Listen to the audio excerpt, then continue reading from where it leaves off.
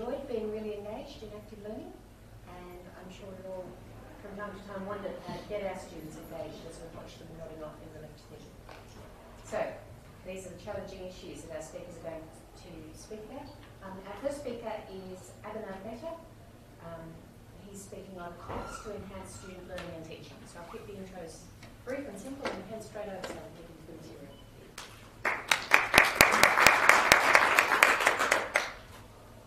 Well, good morning, everyone. I'm from the Research School of Finance, Actual Studies and Statistics over in the College of Business and Economics. I know it's a handful. Today, I mostly will be talking about apps that I've been using both inside or in the lectures and outside of the lectures to create content. My sort of involvement with using technology in teaching started very early by starting to use all the different sort of Moodle resources that we have, whether it's to do online quizzes or using the Q&A and resource forums in Moodle. And I've generally been doing sort of the student surveys, media, to continue to gauge how the students are interacting with the material, to understand what I can improve and so on, which I know the student panel before us talked a little bit about. But today, as I said, we'll mostly focus on some of the apps that I've been using at least for the last about 2 years, and I've really found them invaluable in getting students to interact better and also getting more content out to them so that they can have a better learning experience. Right? So, being a statistics teacher, I always found, sort of before the advent of these wonderful technology, that whiteboard or the document camera was sort of my best friend, because I could do explanation or graphs and charts and make my lectures more interactive than using, say, the PowerPoint, which is quite static, doesn't allow for one to sort of be very dynamic. Previously, when I had PowerPoint, I would default to the whiteboard in the lecture theatres to explain or show the concepts. But now, what I call my digital blackboard is essentially a tablet and some of the apps that I use in them. The one that I really love is called Notability. It's essentially a note-taking app, but I've been using it mainly as my sort of digital whiteboard. Okay. What it really allows me to do when I'm teaching statistics in particular, where I have to show a lot of different applications and teach some of the concepts, where I find rather than just talking with static pictures, it's always useful to interact with those pictures, right? So the one here is, so this is Notability. So when I'm talking about, say, for example, regression in my courses, it's always good to sort of show what I want to do with my tablet. And so if I'm talking about regression, how to fit a regression equation, talk about deviance and so on. I won't talk too much about the statistical jargon, but the app makes it very useful, or it makes it very engaging for the students, right? So they can understand the math behind all the different techniques that they learn. And the good thing about Notability is that it has a recording feature as well. So other than all this being recorded in the Echo platform, I can still use Notability to create, say, extra video content where I can just hit the record button, go through some small sort of, create a small video lecture of some of the explanation of the problem-solving tricks that I can show them. So, Notability makes it quite convenient to do that. Now, I wouldn't be a researcher if I didn't have evidence to sort of support whether this has actually helped me or not. So, in the first couple of years that I did did use this technology, I sort of ran surveys within Moodle. They were all anonymous, so students didn't have to be, students were not identified, so they could talk about openly about whether this technology was helpful for them. And what I also did was, in the beginning of that particular semester or that particular year, I did not use the tablet straight away and the Notability app straight away. So I kept with the PowerPoint, just a static PowerPoint for some of the initial lectures, and then sort of started using Notability for more sort of the dynamic content. So most of the responses, as you can see, are quite positive as to that they found the tablet interface much better. I'm not sure whether you can read those questions, but basically it talked about whether they would prefer the tablet, because they knew what I was using, the tablet approach, or using PowerPoints or the document camera. And the response was overwhelmingly in support of using the tablet versus the PowerPoint, just a static PowerPoint. So that was about Notability, and now it's become sort of the standard in my teaching. As I said, for me in statistics, there's a lot of graphs and pictures and equations and so on that I have to work with, and using all of that in PowerPoint makes it really difficult, and it's also quite time-consuming to create that content, whereas I find Notability is quite useful.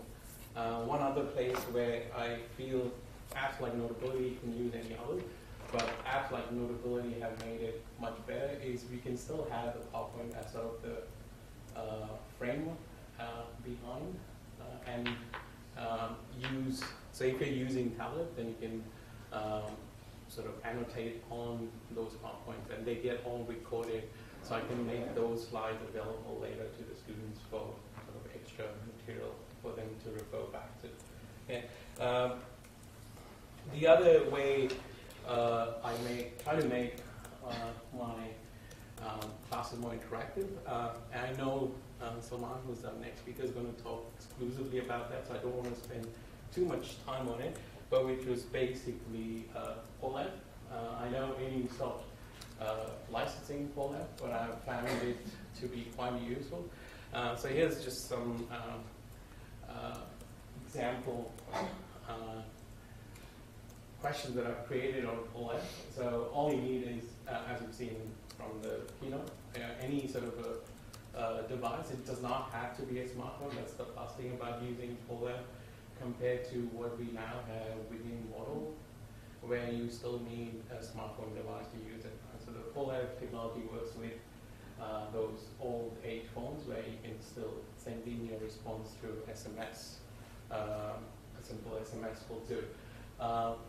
And most phone plans obviously support free SMS, so it's not really a burden on the students as well.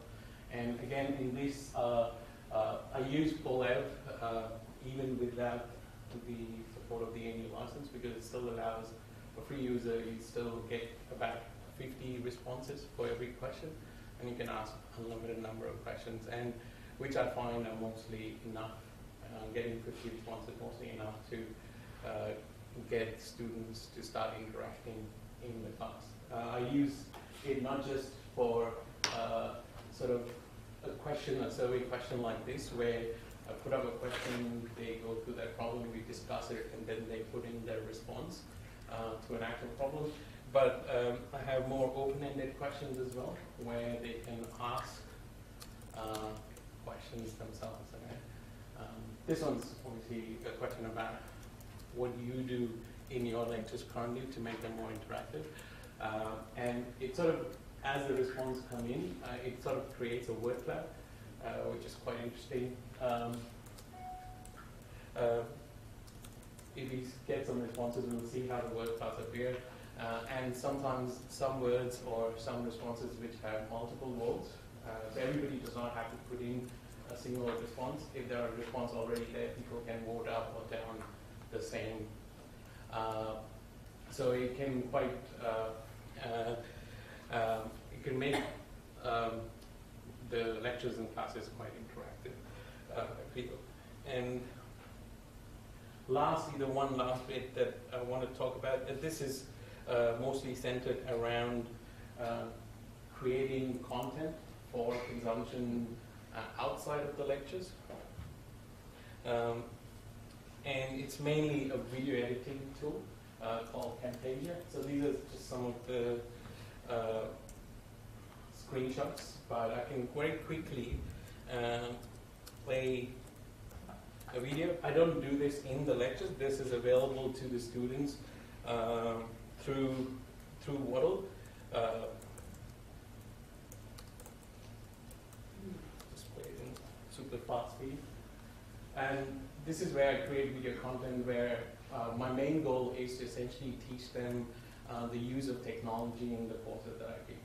Most of the courses that I teach use technology, whether it's some software like Excel or for statistics, a software like R, quite a lot. And so I use these video lectures to train them as to how they can use and apply the concept they've learned in the course, in the lectures, in those environments. There are obviously heaps of video available, say on YouTube and so on, but I found that them to be quite generic. And the videos that I sort of create using this app called Camtasia is very specific to the content that I teach and the concepts that they need to learn in the course. And I found them to be quite useful. From the responses I've seen from the students, again, they've seen that it's quite useful for them as well. So again, the questions that I asked mainly were whether they found the material easy to understand and learn from, and whether they could then themselves apply the various different concepts in different applications for solving problems and so on in different situations, as well as talking about, given that this material was not part of the core curriculum, at least in those courses, whether the video lectures were truly supplemented their core material and learning, and they found it to learn about new technologies which they can use in not just in their course, but in other courses later on, as well as in their workplaces.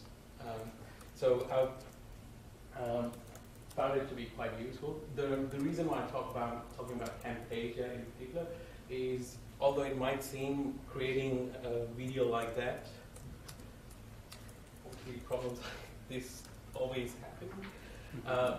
There was another poll there, but anyway, I'll just talk very quickly about it.